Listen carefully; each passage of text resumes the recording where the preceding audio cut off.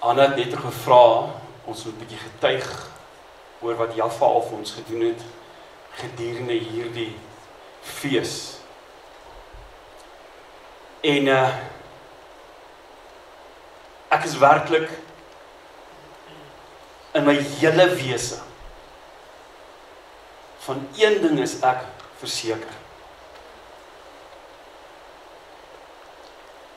Daar gebeur iets vanmôre, iets bonatuurlik met my. Halleluja.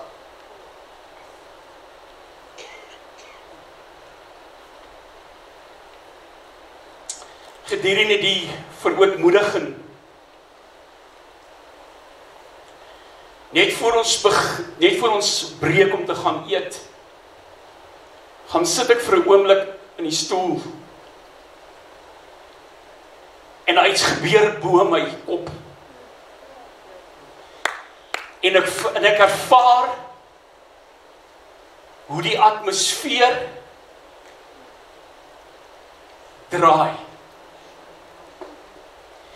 En onmiddellik weet ek, en Hanna, jy dit bevestig, dat die gety het gedraai vir Roepersfontein. Ek wil hier staan saam met my. En ek wil jy moet die volgende hoor, jy moet verklaar wie Jaffa is in ons midde. Direk hier waar ons nou is. Ek wil hier met die vrymoedigheid neem en om in die gees moet jy nou verklaring maak wie Jaffa is.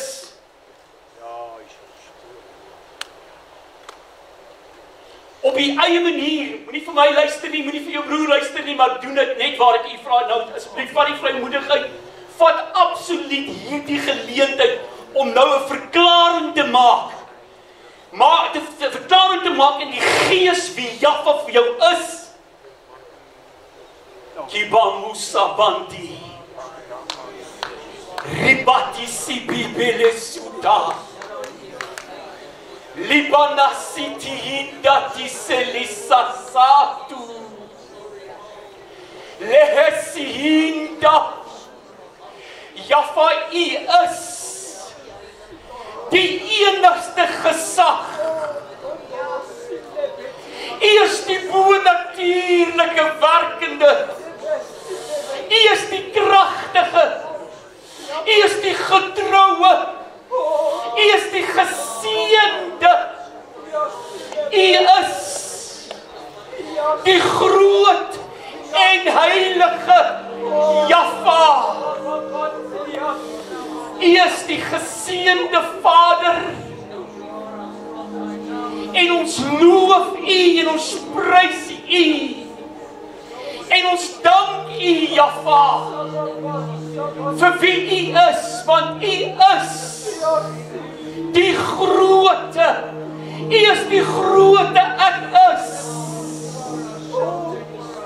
En vir ewigheid sal u wees die kragtige. U woord sê, u naam is Jaffa. En ek verklaar wat u naam sê. I shall be the power in this house. I will be the power. I will be the power. I will be the power in this house. Ek gee u, Jaffa, vir elke aanraking. Jaffa, vir elke aanraking, bonatuurlike aanraking. Vir elke seën. Vir elke heerlikheid. Vader, vir elke woord van bemoediging, 'n woord van inspraak, 'n geeservaring gevoel van u teenwoordigheid. 'n Sagte wind en 'n sagte aanraking. Jahwe, ek gee u die eer. Ek gee u die lof, Jahwe. Vir elke genesing. Ja, vir elke verlossing en vir elke bevryding. En vir elke een wat vanmôre deur die Gees gelons is. Ek gee u die eer, Jahwe. Ek gee u die lof. Ek gee u die aanbidding. Want u is waardig. U is waardig. U is waardig. Al hierdie lof.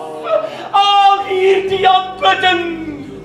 Ek gee u die lof, Jahwe, vir u geeswerking.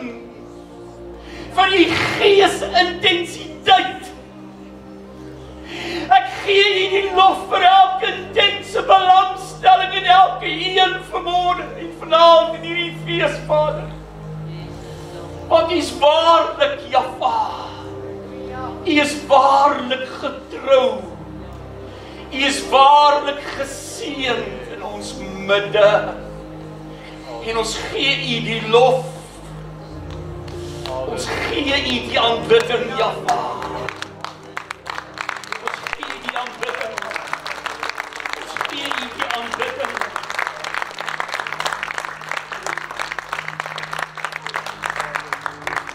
Ek wil vir u sê, gedurende hierdie hele fees tot dusver ervaar ek die intensiteit van Jahwe se belangstelling in elke een. Kom ek verduidelik u hoekom ek so sê. Want elke keer wanneer ek bid, dan bid ek in my gees, dan bid ek vir elkeen van u. En as gevolg van daardie gebed, kan ek ervaar in my gees, hoe Vader belangstel in u as mens. Waarlik in u, ek wil vir u vanaand vir u sê, daar's niks onder hierdie son en hierdie maan, wat sy oë verblind nie. As jy my reg maar uitdrukking verstaan. Hy mis niks, Jahwe mis niks. Niks onder hierdie son kan jou skei van sy liefde nie. Nie verdrukking, nie vervolging of niks nie.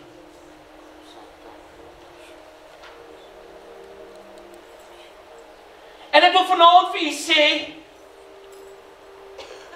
niks ontbreek sy vermoë om op 'n bonatuurlike wyse die buitengewone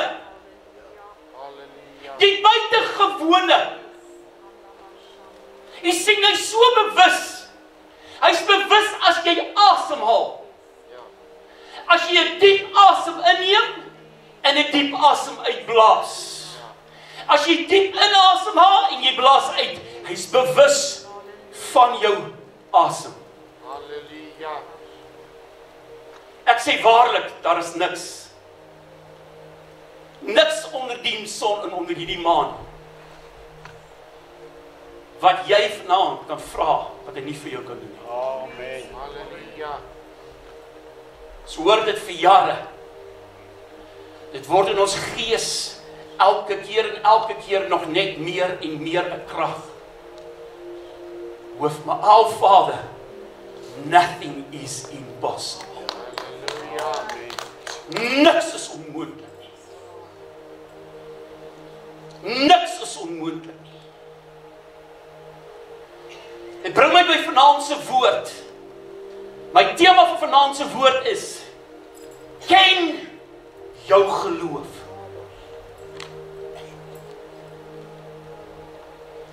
En as ek vanaand vir u kan sê, of dit meer kan oopmaak vir u, en ek vanaand vir u sê, verstaan jou geloof. Amen. En dan die derde ding wat ek vir jou vanaand wil sê is, werk jou geloof. Maak werk daarvan.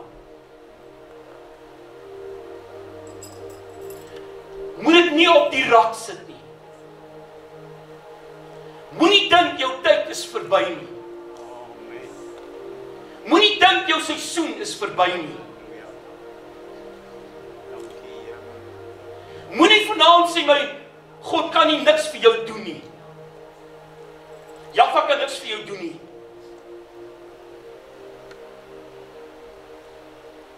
Wat ek wil vanaand vir jou sê, jy moet hoor in die gees.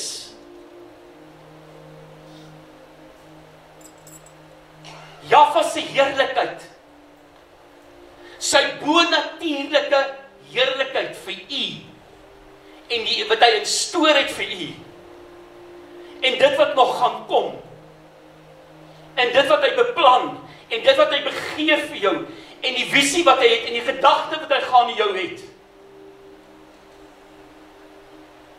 Maar hoor wat sê die woord. Ek wil even saam met my, as die Bybel sê, die woord het, gemaak het oop vir my, by Markus. En nou sê ek met baie respek, en al die eer, al die lof, en al die aanbidding. En ek mag dit maar vanaand so uitdruk, Ma Hanna. Ek het nog nooit vir jou gesê Ma nie, maar jy is my ma.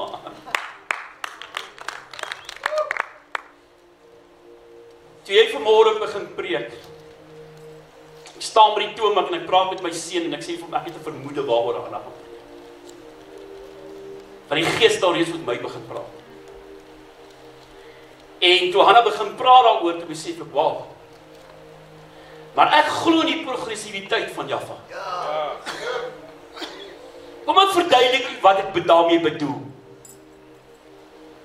En hoe ek daarna kyk en ek daarna sien. En ek wil met eerlik en opregtheid sê, gisteroggend het ons begin op 'n baie hoë noot. En Jaffa vat ons na 'n ander vlak toe. As ek dit so mag uitdruk. Want dis progressiwiteit. En nog hoër heerlikheid. En dan wil ek vanaand vir jou sê, dan weet ek ook dat Jaffa weet wat môre gaan gebeur.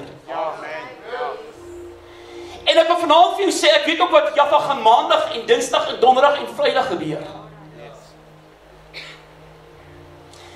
En ek wil vanaand vir jou sê, en ek wil vir jou sê, profeties wil ek vir jou dit sê, Jaffa is alreeds daar.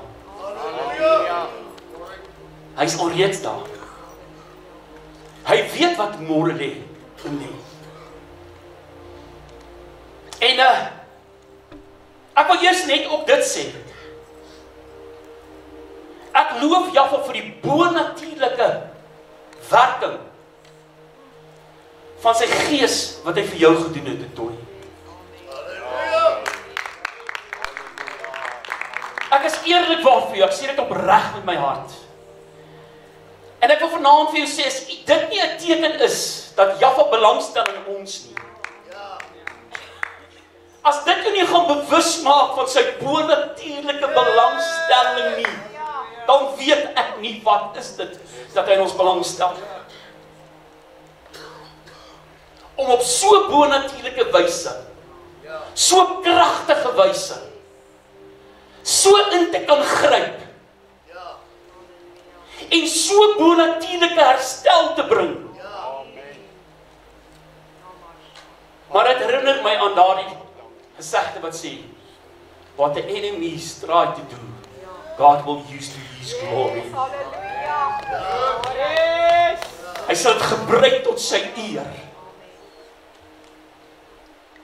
Hy sal dit gebruik, en dit bring my by die woord vanaand. En ek wil 'n bietjie praat ook oor 'n skip. Hanna was vanmôre vir ons baie mooi verduidelik. En die Gees het so mooi gewerk. Hanna, ek dink jy was so kom met daai roeping wat jy gegee het rondom die oorsee ding. Ek dink Dok weet waarvan ek nou praat. Dis bonatuurlik, ek sê. Ek sal bietjie later al die detail vir jou gee. En dit bring my by Jaffa se woord vanaand. Die opskrifie in Markus, in die Afrikaanse Bybel, ek het my Bybel oopmaak vir u.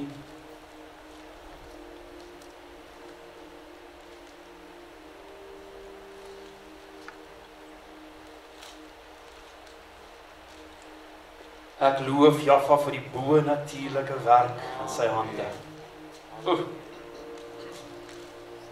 Ekskuus nou, ek op my bladsy, my skrif in die Afrikaans.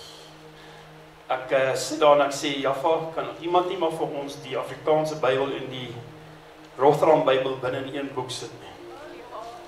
Nou hoef ek nie 2 Bybels rond te dra nie. Die opskrifie is, Joshua maak die storm stil. Halleluja.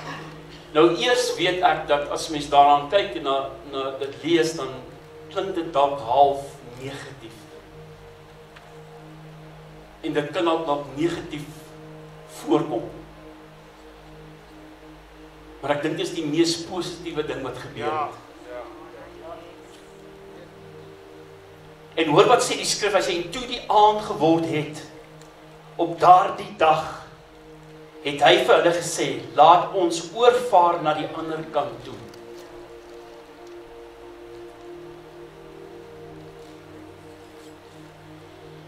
Ek wil vanaand vir jou sê, moenie stagneer waar jy is nie. Moenie stagneer waar jy is nie. Ek ken die gesegde wat sê, jy moet groei waar jy geplant is. Dit werk nou so kragtig in my en ek wil vir elkeen sê wat 'n visie het. Moenie dat daardie visie stagneer nie. Ek wil vir julle lees wat die Engels sê, so die Engels. Markus 4:37.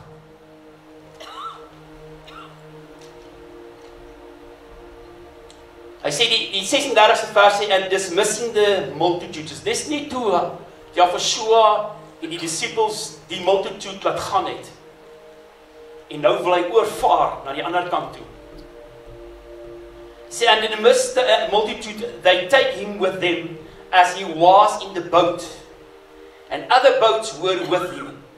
Let daarop dat dit nie die enigste boot was nie.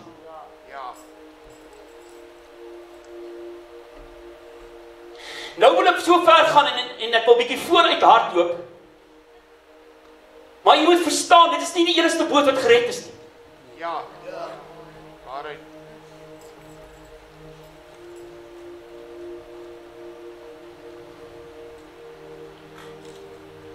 Soms moet Jaffa jou red. Ja. Sodat ander gered kan word. Waarheid. Soms moet Jaffa jou uit 'n situasie uithaal. Ja. Soms moet Jaffa vir jou 'n wonderwerk doen. Toe. Halleluja. Sodat ander ook 'n wonderwerk kan kry. Ja. Amen. Dit het my gees so gegryp. Gistermôre toe dog Nico sê, ons moet in 'n eenheid wees. En ons moet verstaan hoe hierdie eenheid werk. Sodat niemand kan uitmis nie. Sodat daar 'n werklike globale, werklike aanraking en 'n uitstorting van sy heerlikheid op U sal wees. Ja. Maar ek wil jy moet let daarop, dit was nie die enigste boot nie.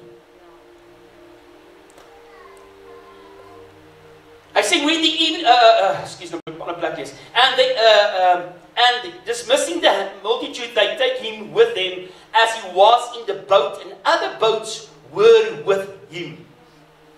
And there arose a great tempest of wind.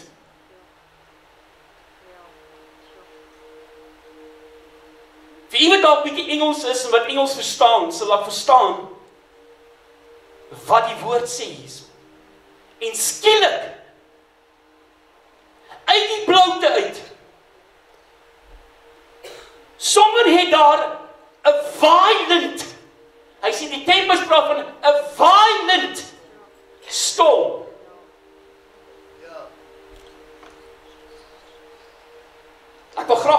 hoe ek dit neergeskryf het. Hy sê, a violent windstorm, especially one with rain and hail. A violent disturbance of the atmosphere. Die atmosfeer het verander.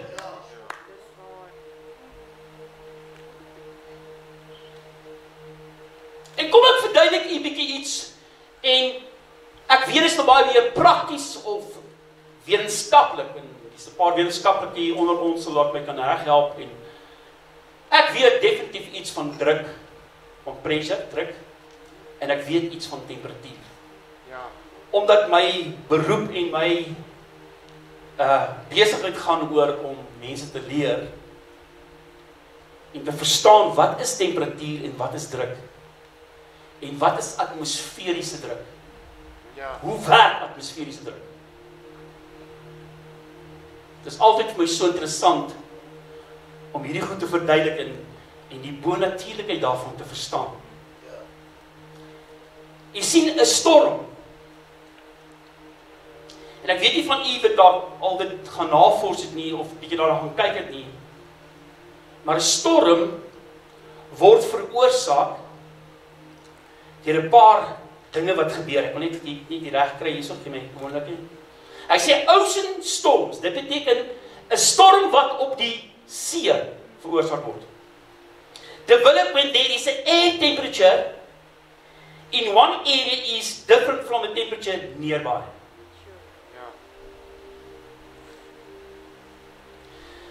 Mens sal nooit gedink het dat 'n storm veroorsaak word deur temperatuur nie. Hy sê warmer air rises. Ons almal weet dit. Where cooler air falls. These movements create a difference in atmospheric pressure. Ja. Ons praat van differential atmospheric pressure.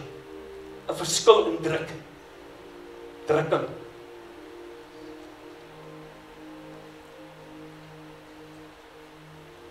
U moet verstaan, en ek wil vir u dit lees, as gevolg van hierdie feit wat ek nou vir u genoem het.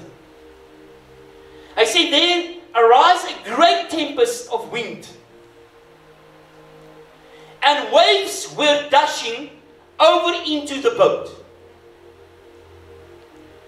Ek wil jy verduidelik, dit beteken hierdie storm het al so ver gevorder, en het al so baie begin reën, dat die boot begin vol water word. Ja.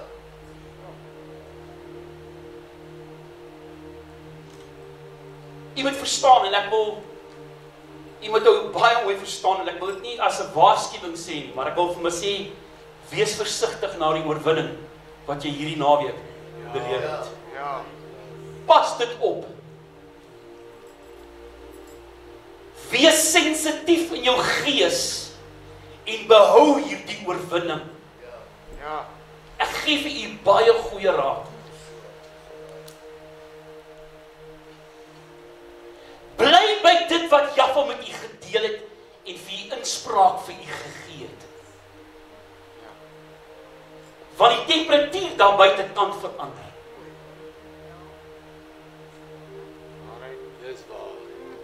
Die drukking kan begin verander daar buite. Ja.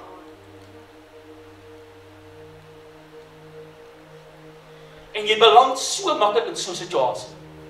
Sonder dat jy weet, dit kom na jou kant toe. Jy sien, 'n storm word nie altyd gesien nie. Ek het 'n bietjie gaan kyk wat sê die wat hoe doen die Amerikaanse ouens dit om te verhoed of om, hoe kan ek dit stel, om vroegtydig te weet daar is 'n storm op pad. En daar sit soveel goed in plek om dit te verstaan. Maar ek wil vandag vir jy die Heilige Gees binne jou, die Ruach binne jou. Halleluja. Bly by jou intimiteit, bly by jou gebed, bly by jou dit. Moenie nou afskaal nie, moenie nou gaan lê nie, moenie nou moeg word nie. Ek gee vir u goeie raad vandag. Ek gee daai selfde raad vir myself. Want weet jy, my begeerte, en ek glo u begeerte is dieselfde, dit wat u hier beleef het, moet intensify. Dit moet kragtiger word. Dit moet groei. Kan jy verstaan wat ek sê? En ek wil dit weer so uitdruk en sê, it need to be intensified. Dit moet verdubbel. Die heerlikheid wat jy hier ervaar en nou ervaar het, moet nou verdubbel. En ek wil so ver gaan as jou vrymoedigheid hierdie naweek vry, as jy vrygekom het en jy losgekom het, moet volgende naweek met jou vrymoedigheid nog groter wees. Ek wil vanaand vir jou sê, jou boldness moet groter wees. Ek het van die begin gesê, Jaffa is progressief.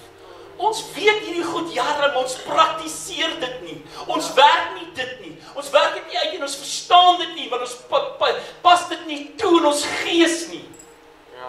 Dis goed wat Jaffa ons geleer het.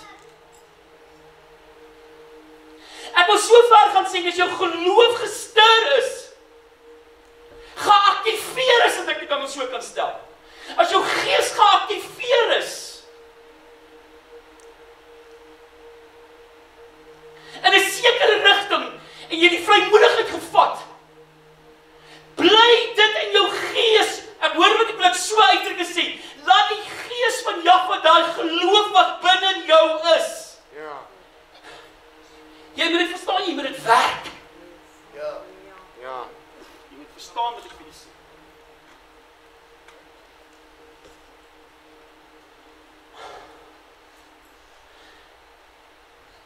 Ek wil vir jy gou iets lees, interessant.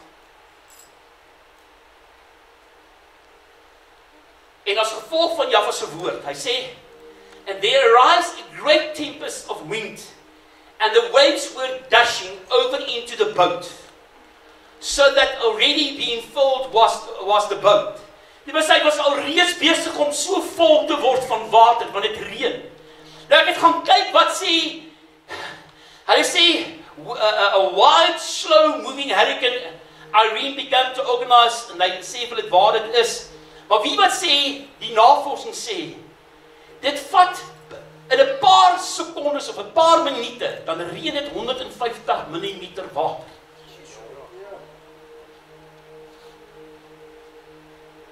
Dit beteken, dit is geïntensify, hierdie storm is geïntensify.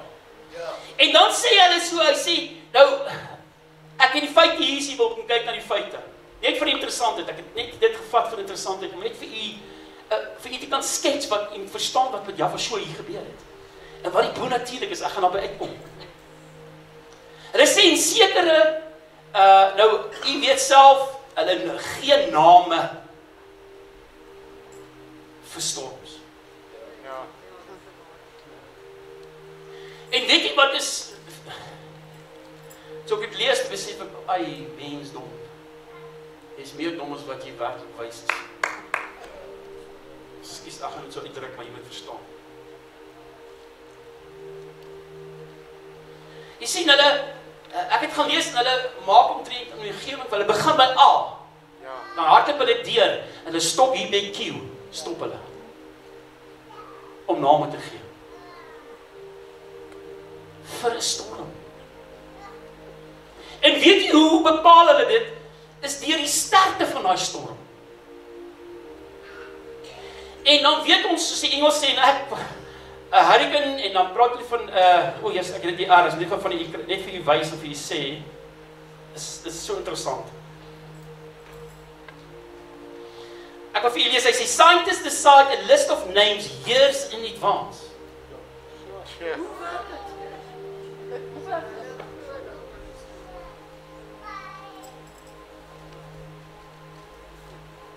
Hoe werk hierdie goed? They decide on the name, on them at meetings in a worldwide, en they noem al die verskillende name vir die plekke. En nou, En dit op stadium met hulle begin om name vir die storms te gee alfabeties. En dan gebruik hulle die Griekse en die name in goed letters, alfa, beta, en dan gaan hulle aan en al die goeders. Maar die interessante ding is, voor die Tweede Wêreldoorlog, het die scientists name begin gee vir die storms, en hulle het hulle vrou se naam gebruik, of hulle girlfriend se naam gebruik.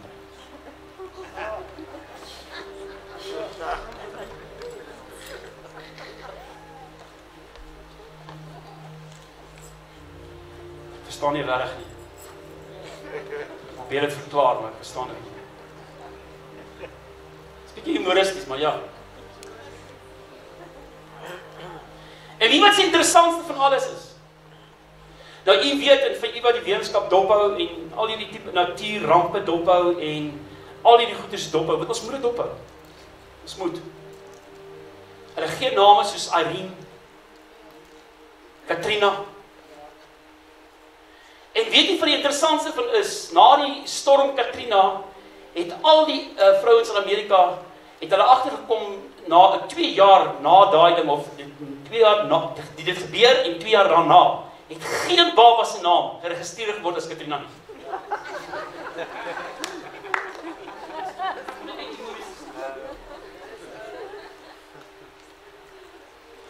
Ek weet nie hoekom sal hulle name vir die goed gee nie. En toe het hulle later besluit, na dit, hulle gaan dit begin 'n mans name gee.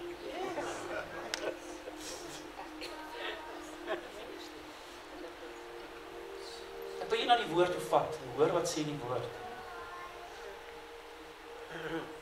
Hy sê, and he was in the stern. Nou, gaan dit mooi vir ons vanmôre verduidelik 'n paar dele van 'n boot. En toe ek nou hierdie gedeelte gaan afsonder en kyk daarna, toe sien ek, daar is omtrent 6 verskillende shapes, vorms, van die voordeel van 'n boot.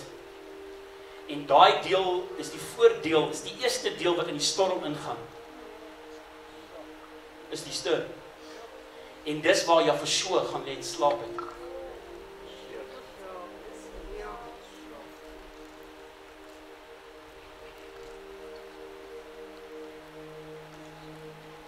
Hy sê, he was in the stern on the cushion sleeping. And they arose him and say unto him, Teacher, carest thou not that we perish? Hoor wat sê die woord, hy sê, maar hy was agter op die skei, nou hy sê agter op die skei, aan die slaap. Maar as ek gaan kyk na die wetenskap en die verduideliking van 'n stern, was dit voor gewees, nie agter. Hy sê, maar hy was agter op die skei, aan die slaap op die kussing. En hulle het hom wakker gemaak en vir hom gesê, Meester, gee u nie omdat ons vergaan nie. En toe ek dit lees, toe sê die Heilige Gees vir my, die Heilige Gees, die Ruach, so baie van ons kan so geneig wees om te sê, Jaffa, gee nie vir jou kom.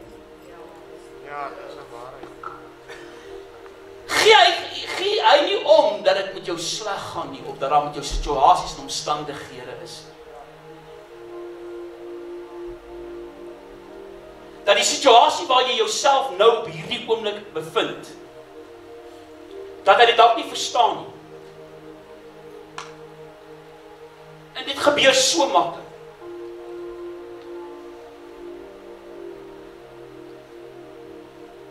Maar hoor wat sê die woord.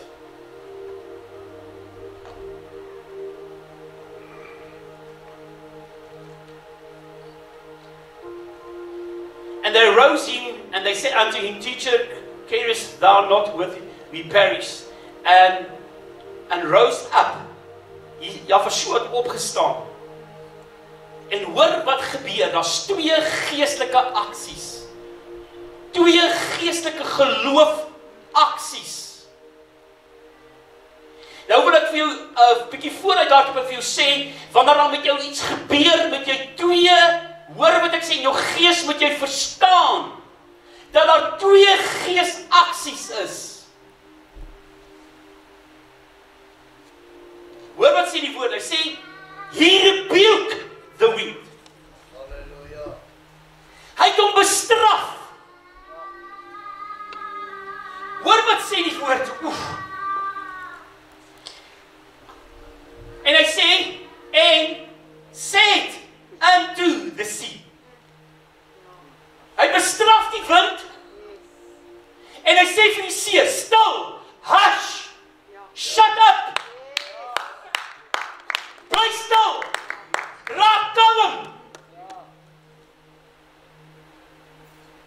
Ek glo my werklik, en hierdie naweek het Jaffa 'n storm stil gemaak. Hy het gesê, hush, staan, bly stil, shut up.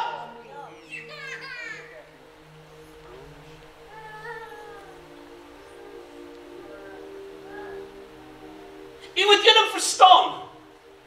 Jaffa het geweet dat sy geloof 'n probleem is vir hierdie storm.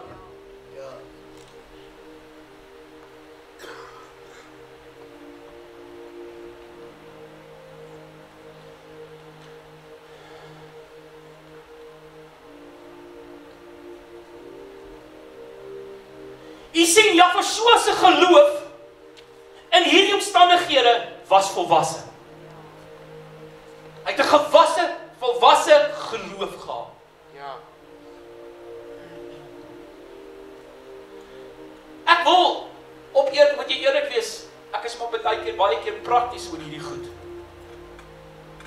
En ek kan baie keer iets visualiseer, ek wil 'n prentjie maak van dit. En ek dink as ek opstaan en iemand ek het net geslaap en my vrou en my kinders sal weet, ek raak baie keer 'n bietjie de mekaar. Sê bietjie nie dit waar ek is nie. Maar weet jy wat? He was in the spirit. Hy was in die gees onmiddellik. Hy was in die gees onmiddellik. Want hy het gesens. Sy gees het gesens. En hy het, kan ek dit sê, hy het die regte ding gedoen. Hy was wys. Jaffa was wys. Want weet jy, dis die wind se skuld dat die see begin rof word. En daar's 'n paar ander wetenskaplike redes. Want hy het met die see gepraat.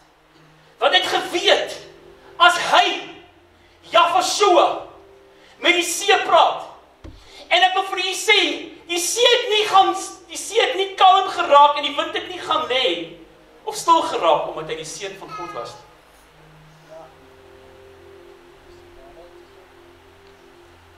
Was sy geloof. Hy het sy geloof geken. Hy het geweet hoe werk geloof. En hy het sy geloof toegepas. Ek wil vir u sê, pas u geloof toe. Weet wie is in u. Weet wie is in u boot. Toe Selani vanmôre afsluit en sy praat en sê, ja, jy moet weet wie jou boot is, ek asseblief nie nou begin preek, Selani, asseblief.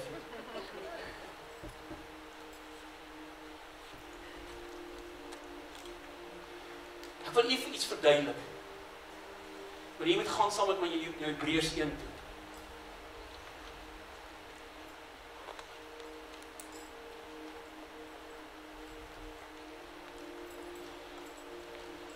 Ek wil u verduidelik wie was in hierdie boot. En baie van u verstaan en ken dit. Maar ek wil net vir u weer vanaand net weer herinner daaraan. En ek wil bid die Heilige Gees vra om u werklik duidelik vir u te verduidelik wie was saam met u in die boot. En help my reg as ek verkeerd is. Vers 1 sê, nadat Jaffa baie keer en op baie maniere in die ou tyd gespreek het tot die vaders deur die profete. Het hy in hierdie laaste dae tot ons gespreek deur Jafashua, die seun.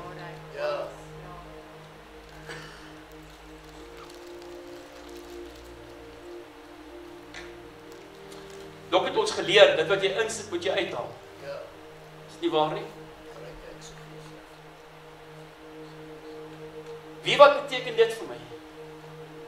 As die profete nie weer die spreekbuis was nie, en Jafashua nou die spreekbuis geword het. Is dit waar, want dis het 'n profeet is. Hy is 'n spreekbuis. Hy is 'n kanaal. Jafashua is die kanaal. Maar Jafashua is ook die woord. Kan jy verstaan wie was binne in hierdie bootjie? Die woord was binne in hierdie bootjie. En ek wil vanaand dit sê, en ek sê dit met vanaand, met baie eerlikheid en opregtheid. Was dit nie van die suiwer woord wat van hier af gepreek is nie, het ons omgegaan. Was dit nie van die openbaringswoord wat hier gepreek is nie, het ons ondergegaan.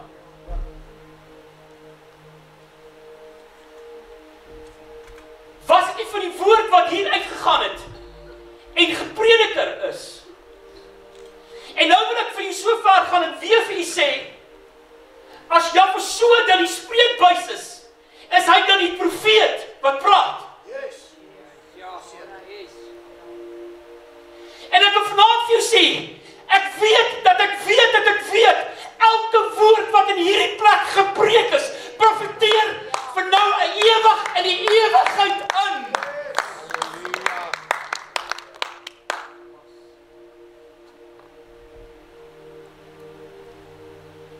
Want Jafashua profeteer tot vandag toe nog.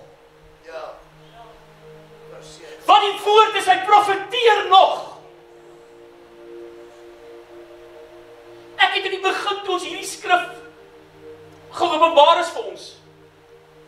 My seun sê my uitstap, ek het 'n paar keer met hom daaroor gesels. Bietjie stryd gehad. En ek wil verstaan waar pas die profete in die tyd en die uur was nou is. Maar ek wil dit verstaan. Dis ons God se woord, is dit nie waar nie?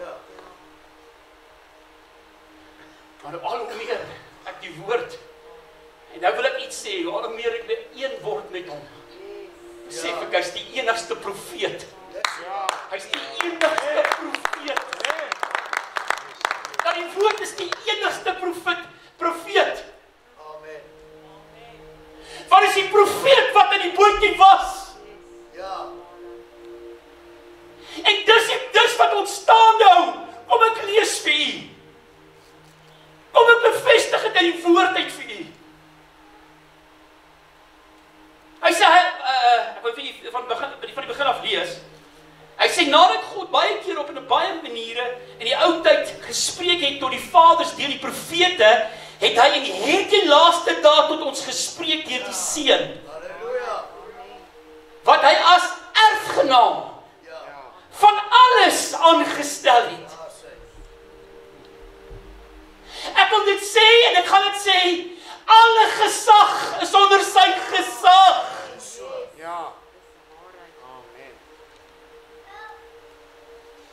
Deur wie hy ook die wêreld gemaak het.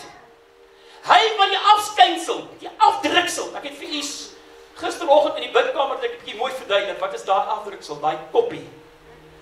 Afdrukke van sy wese en alle dinge dra deur die woord. Lees saam met my, hy sê, en alle dinge dra deur die woord. Hoor jy wat ek hoor?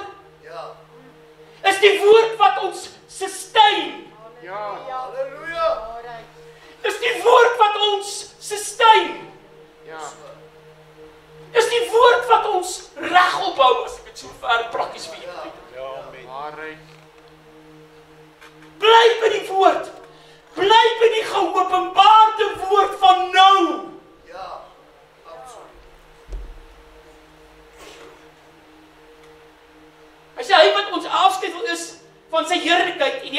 weerspieël van sy wese. En alle dinge dra deur die woord van sy krag. Die woord het krag. Die woord het krag. Die woord het krag. En dis die woord wat ons sustain. Ja.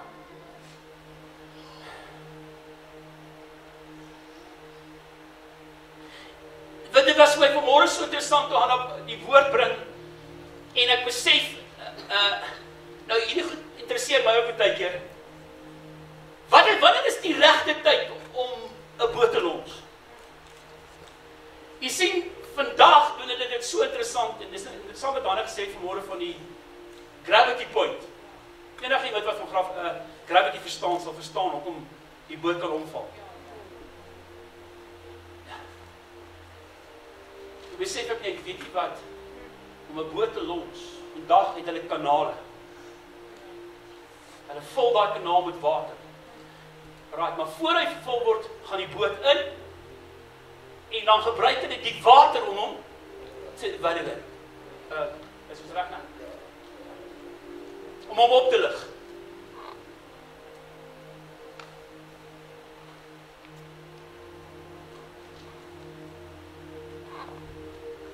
As jy wil gerestoreer word, bly by die woord. Ja. Dat die woord jou restoreer. Dat die woord jou genees, dat die woord jou bedien, dat die woord. Hy sê nadat hy deur homself die reiniging van ons sondes bewerk het hy gaan sit aan die regterhand van die majesteit in die hoogte. Terwyl hy soveel 'n uitnemerder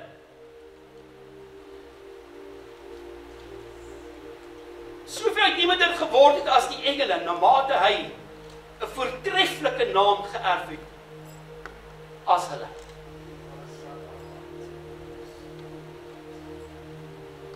Dis wie saam in die boot was. En nou kan ek in meer detail ingaan en ek kan nou weer praat oor die naam. Hanna, ek kan nou weer praat oor die naam. Hoor vanmôre te sê, het sê. Want ek speel prakties vir u verduidelik. Jy moet daaroor gedink. Ja, vir so sê, as jy my gesien het, het jy die Vader gesien. Ja. Is dit dan nie logies nie? Ja. Dat die Jaffa en Jaffa se naam moet met mekaar gemeng wees. Ja. Moet een wees met mekaar. Ja.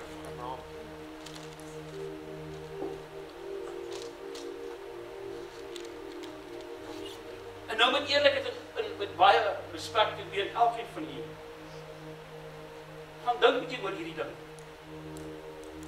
En weet jy wat gebeur verlede week met my? En ek het dit aan die verlede gesê en ek mag op slaap hierna is reg. Net verlede week stuur iemand vir my 'n e-mail. En die persoon se naam, as sy se van, skies sy van, is 'n dame se van. Jy weet al van Jesus. Ek dink myself, wow. Daar is 'n naam. 'n naam bo elke ander naam. Ja. Ja. En toe ek dit lees, toe gryp dit my vas, toe besef ek weer eens. Daar is 'n naam. 'n naam bo elke ander naam. En dis hierdie naam wat my en jou gaan sustain in die ewigheid waar is. Net 2-3 weke terug bel iemand my en getuig. En ek het ook dokter Nana Lakkie self getuienis gekry. Oor wat iemand binne 'n huisselgroep met Jaffa praat en kommunikeer met Jaffa. En hy sê, Jaffa, ek hoor hulle sê die naam is Jaffa. En Jaffa gryp in daardie hele bid. En hulle bid vir 3 ure om mekaar. Is dit nie wonderbaar nie? Sien wanneer jy kom by daardie, jy moet my vandag mooi verstaan, die werklikheid iets moois wees wat jy hoor en verstaan nie. Dit moet 'n werklikheid word. Ja. Want is daardie naam wat jou gaan sustain. Is daardie naam wat jou gaan sustain. Hy sê en want aan wie van die engele het hy ooit gesê, U is my seun, vandag het ek U gegenereer en weer ek sal vir hom 'n vader wees en hy sal vir my 'n seun wees. En ons het hierdie openbaring wat Jaffa gegee het vir ons al soveel keer. Ek kan dit nie ophou lees nie, maar dit is my so amazing.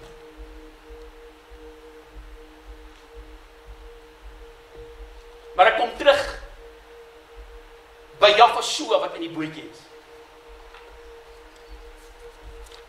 So hy onderhou alles deur sy bonatuurlike krag en hy is die uitdrukking, die expression van sy heerlikheid. En die woord sê, maak nie saak wat omstandighede, waar jy is nie, as jy jou geloof verstaan, want geloof is 'n werkwoord. Ja. Ons het al baie gehoor. Dis 'n werkwoord, jy moet dit werk, jy moet daar iets doen aan. Jy moet dit toepas. Nou kom ek getuig net op grond van wat vanmôre gebeur het, Anna. Ek mag daaroor getuig, glo ek het toestemming van my vader al.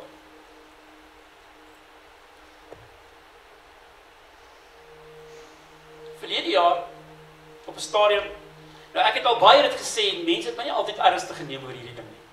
En ek sê dit vandag weer, weet jy wat? Ja, stel ander mense aan om jou te bevoordeel.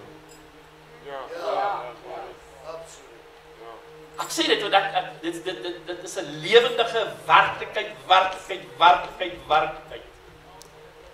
Jy kan nie wegkom van dit af nie.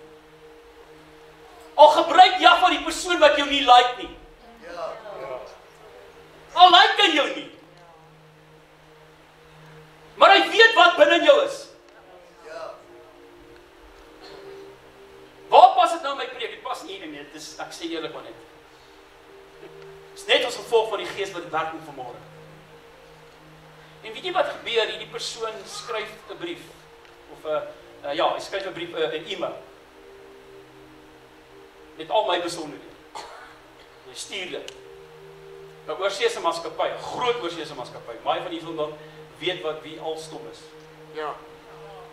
By die treine maak. Groot maatskappy. 'n Baie groot maatskappy. In Frankryk. Hulle hoofkantoor is in Frankryk. Hulle kontak Vestou Frankryk. En die hoof van Frankryk sit in Swede. En hulle kontak my.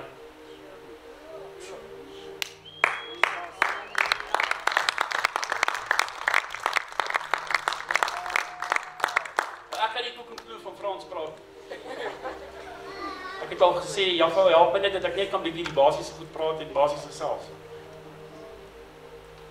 Maar van die een oomblik toe ek hoor dat daardie ding hier gaan kom, toe begin ek in die geloof. Ek het my geloof gewerk. Ja. Ek wil vir u prakties verduidelik. Ek het my geloof gewerk.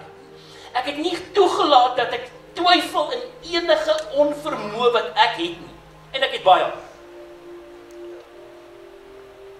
Maar ek het nie toegelaat dat enige negatiewe ongeloof. Jy sien, Jaffa kon nie hierdie storm stil maak as daar ongeloof was nie.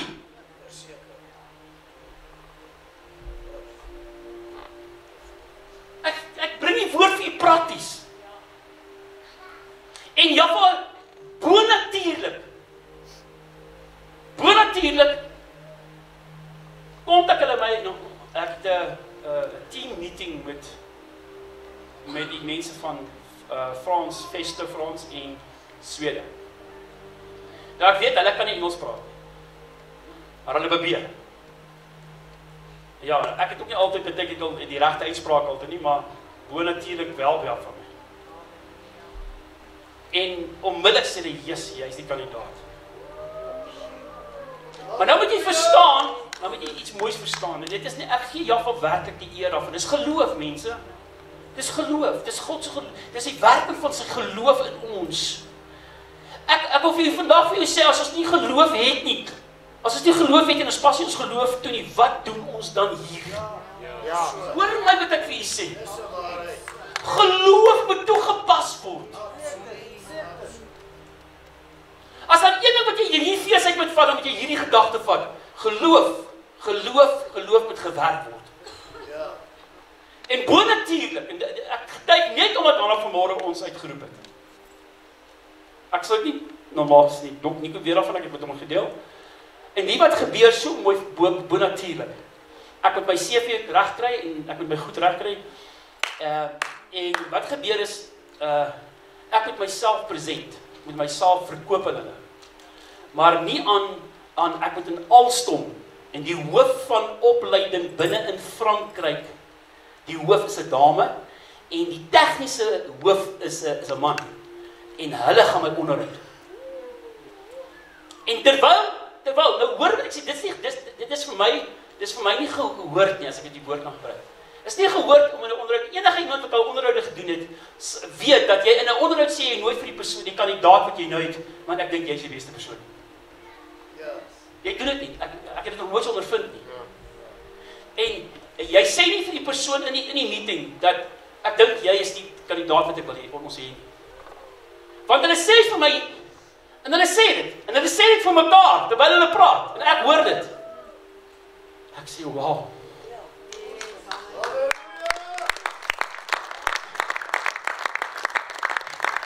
Vergeet dan van my, maar konsentreer dan net op hierdie ding, en hoor net vanaand hierdie ding. Hoor net vanaand hierdie ding. Jaffa stel belang in u. Ja. Op 'n bonatuurlike wyse. Hy sal God organiseer, hy sal God rondskuif. Want hy sien jou bootjie. Maar weet jy wat, ek wil dit sê, ek gaan dit sê, ek getuig dit, is die woord wat my die geloof geleer het in hierdie gemeente. Ek het nie 'n klou gehad van geloof toe hier gekom het nie. Ek het hier geloof kom leer. En ek wil sê, dankie, Dok Nico, wat ons geleer het van geloof. Vir ons prakties gewys het. En weet jy, ek is maar 'n kinderlik as ek daaraan dink, want weet jy, ek dink een dag die Dok Nico in die gees was. En hy die gees die brandstofpryse aangespreek het. En hy daai dag gesê, in hierdie week gaan dit afgaan, en daai dag, nou wil ek vir jy sê, jy kan nou dit is toevallig, maar ek wil vanmôre vir jy sê, dit is nie toevallig, naam sê, dit was nie toevallig nie. Bonatuurlik verskuif Jaffa God rond. Dis geloof. Ja. En terug te kom na my situasie toe. En terwyl ek in hierdie onderhoud sit en ek hoor hulle praat met mekaar en voor hulle afsluit, sê hulle dit weer. Ja. He's the best person. Maar in dieselfde woorde sê hulle vir my, hulle gaan nog ander onderhoude doen. Ja. Toch maar wat het was, jy het my sla die reg op so.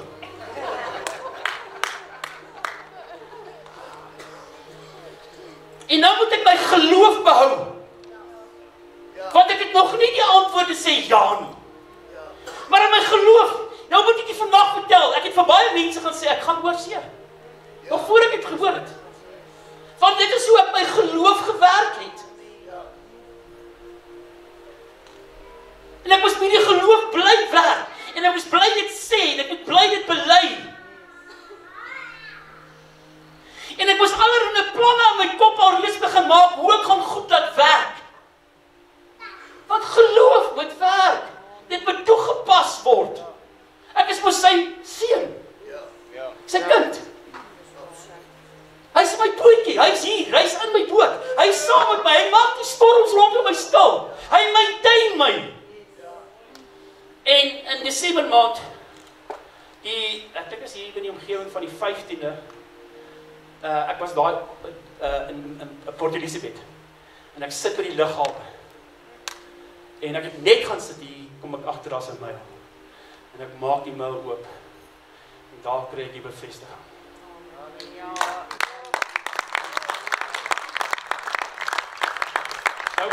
Nou kom dit Januarie, want daai iemand het gesê in Januarie gaan alles afskop. En ek dink ek het die dok ook gedeel dat die goed nou gaan gebeur. Dit gaan nou gebeur. En die goed gebeur nie toe Januarie, maar daar's sekere tegniese goed wat in plek moet val. Daar's 'n toerusting wat moet geskei word van Amerika af Frankryk toe. ek moet Frankryk toe gaan, ons moet mekaar ontmoet, ek moet daar gaan leer, ek moet terugkom met die aanbied, en van hier af gaan ek na ander lande toe.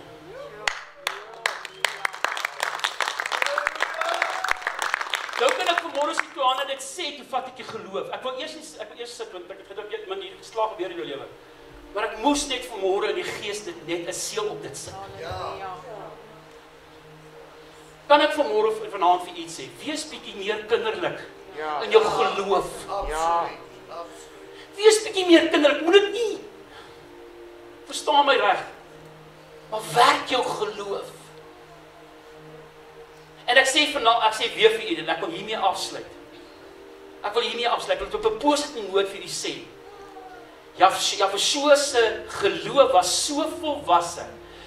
Dit was meer volwasse as wat die stormpie was. Ja. En met alle respek oor my Yahweh.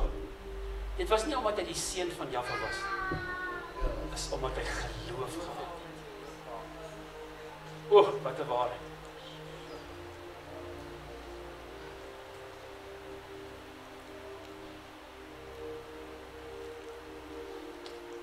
Kan jy saam met my staan asseblief?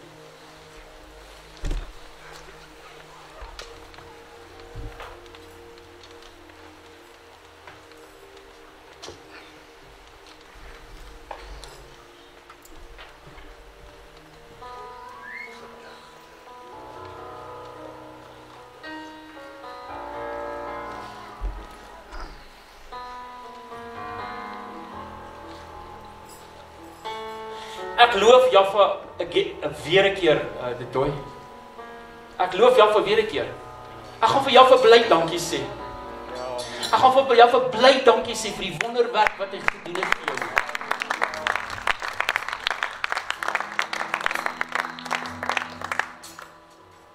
Ek wil vir jou sê, jou geloof was groter as die probleem. En dit was jou geloof wat jou gesustain het. En ek wil sê, jou geloof was op die regte plek, op die regte manier het jy geglo. Dis hoekom Jahwe op 'n bonatuurlike manier. En ek wil vandag vir jou sê, ek wil vir jou sê dit toe, werk daai geloof. Getuig oor die bonatuurlike krag. Die bonatuurlike werking. En ek wil vir jou sê, ek dank Jahwe, daar was mense wat vir jou ingetree het. Ek loof vir mense vir geloof wat vir jou ingetree het. En ek wil vanaand vir elkeen sê, hou die geloof.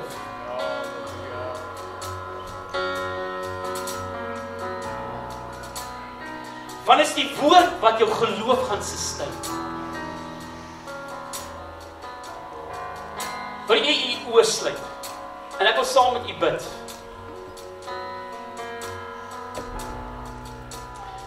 Ons dierbare, bonatuurlike, geseënde Vader. Dankie dat u Jahwe so u seun gemaak. Dankie dat hy ons kom geleer het van geloof. En ek bid o dierbare heilige Ruach, dat ons hierdie geloof sal werk. Halleluja. En dat ons die resultate sal sien van ons geloof. Halleluja. Dat hierdie resultate van ons geloof, Vader, sal wees soos 'n memorial voor u aangesig. Dit sal wees 'n lof. Dit sal wees 'n aanbidding, 'n uitbreiding van u koninkryk. Hierdie geloof sal wees, 'n verheerliking, 'n bonatuurlike verheerliking, en 'n aanbidding, Vader, vir u, want u kom toe die lof, u kom toe die eer. Dankie dat u in elke situasie en omstandighede dat u geloof, dat Jahwe so geloof vir ons gewys het. En hierdie storm stil gemaak. En die wind laat lê, maar hy het gesag gevat en het met die see gepraat. Wil ek vanaand vra, Heilige Ruach, praat met elke wind, praat met elke Roepersfontein.